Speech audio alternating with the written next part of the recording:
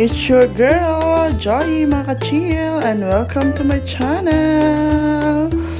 For today's episode mga ka-chill, I will share to you the baby shower of one of our closest couple here in Dubai.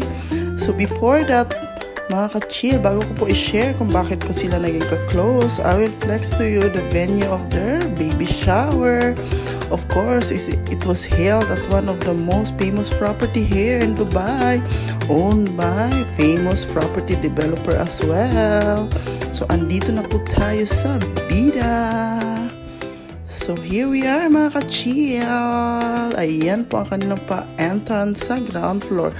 And since we were early, so nag-chill-chill muna kami dito sa lobby ng kanilang baba. So, ayan, oh, very nice. Ayun, may mga cherry blossom. So, let's go up to their venue, mga ka-chill.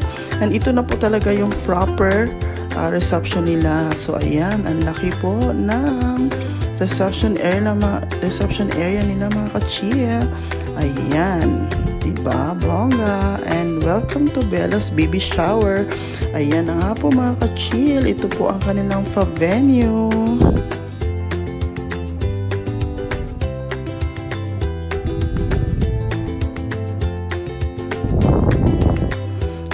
Ayan, it's an outdoor event mga ka-chill. Ang ganda, diba? Very refreshing, tahimik lang. And since it's a winter here, so maganda po talaga ang mga event na outdoor ngayon. So, ayan na nga po ang area mga ka-chill.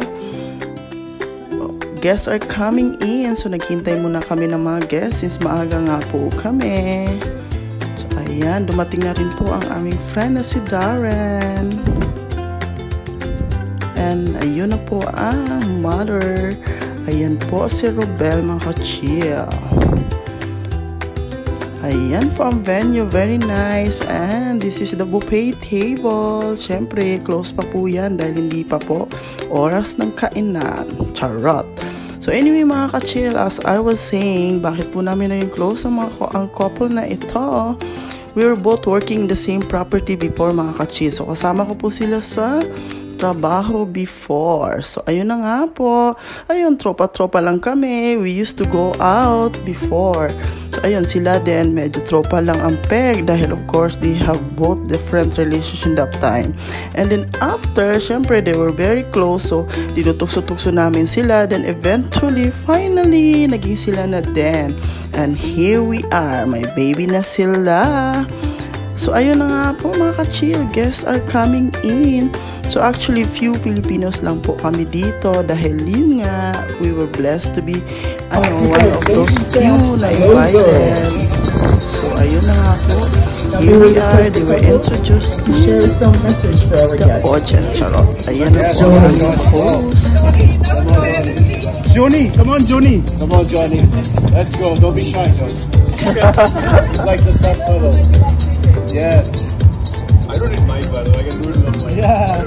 No, use the mic. Use the mic. Use the mic. You need to use the mic. Go on. I don't know what to mic. Use the mic. I was going to say, like, I see them every day. I meet them every day. First of all, thank you so much, everyone, for coming, for joining our very special and precious day. We have, like, if you guys are here, you are like family to us, you know. And again, I would say, like, thank you so much for coming. Thank you. Are you going to change the drivers? Yes. Yeah. Ayun na nga po mga ka-chill. I was assigned to be the opening prayer of the event. Ayan, diba? Ang pagganap ni Ate. So, ayun na nga po mga ka-chill. Ang aming team ay green and white. Yan po ang kanilang motel. So, ayun na nga po. Pray muna tayo before the event.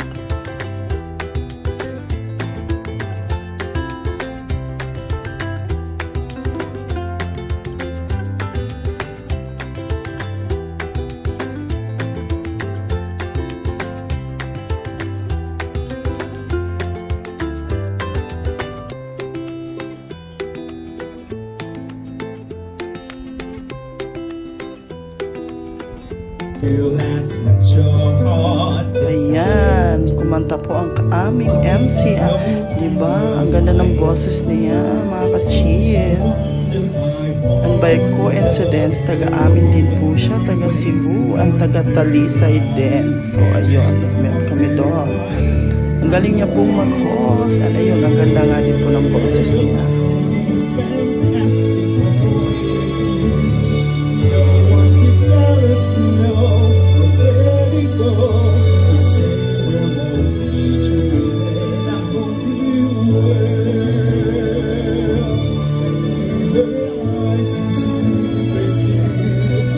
Chase them anywhere, it's not despair. Let's share this whole world with you. I hope I have unbelievable sight. Ayun, let's start the game rolling. So, ito na nga po ang mga games. So the game over here is entitled Minute to Win It. Okay? So let's pass the pacifier. How to play? Listen very carefully the instructions. How to play? You have 1 minute to try and pass the pacifier down the entire line only using the straws. Okay? So no hands. Again, you have 1 minute to try and pass the pacifier down the entire line and using the straws only. So no hands. Okay? You can try to move your head. Show us the sample. Show us. Miss Jerry will help us with a sample. Music, please. Okay. Voice power. Alright. So you have a minute to win it, okay? So you have to run over here, okay? And then pass it to the next person. Here. Your 60 seconds starts now. 1, 2, Go ahead, man. 3, 4, 5, 6, 7, go, go. 9, 10, 11, 12, 13, 14. Go ahead. This is up to the cheating. No hands. Go ahead. Only the strong. No hands. Perfect. So we have now the winner. Perfect. Yes, 2 groups. Bakit 3 groups na?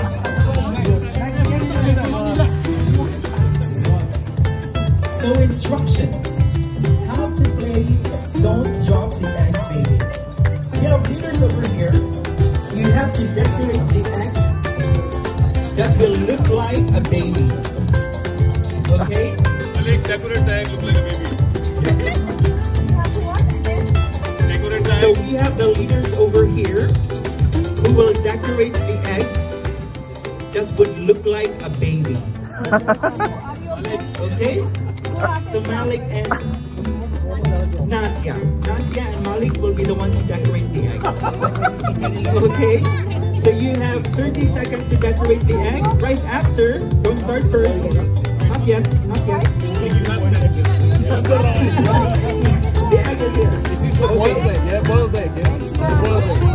So as you can see, you are bringing your own spoon. Okay?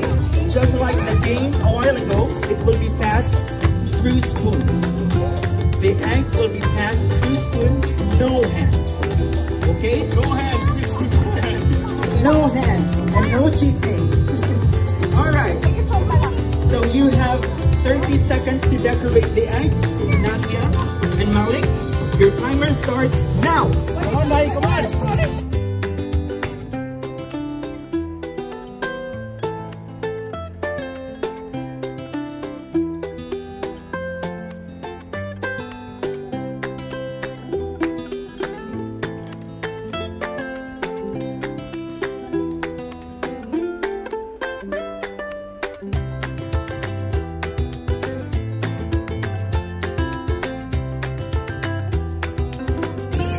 So right now, The buffet is open and we shall have a break for like 30 minutes to eat. Ayun na nga, finally mga ka-chill, kakain na daw. Charot lang, ito lang hinihintay namin. Charot lang, syempre, diba? So, ayan na nga po, and here's the food. Ang sasarap po ng mga food nila dito, mga ka-chill, bongga. Ayan, diba? Ayan, may spag. And of course, the very famous biryani in the UAE. Ayan. And may pa-pizza. Of course, dessert. Ayan, mga salad.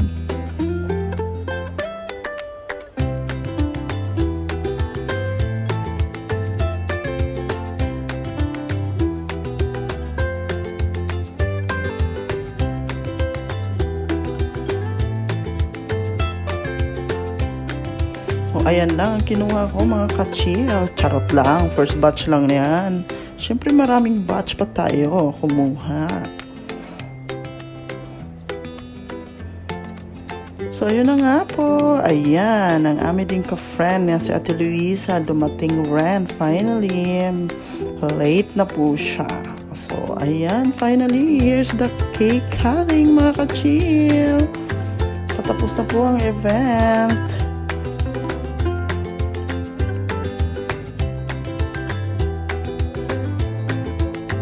Ayan po, may pa-dance and syempre picture taking before kami uuwi. Ayan na nga po ang final view ng kanilang venue. Ayan, si Tari nag-shoot pa. So ayan, syempre before we go, nag-CR muna kami. Ayan po ang kanilang lobby. Napakaganda mga ka-chill. May mga ganyang pa-display.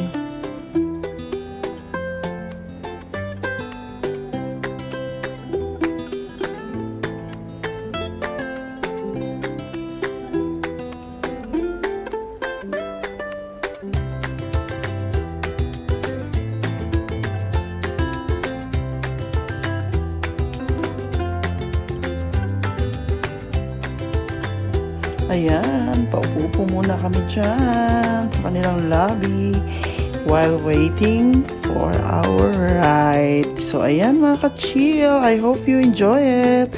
And thank you, Johny and Rubelle, for being part of this event. Mabuhay kayong dalawa as si baby. Till next time mga ka-chill. Bye!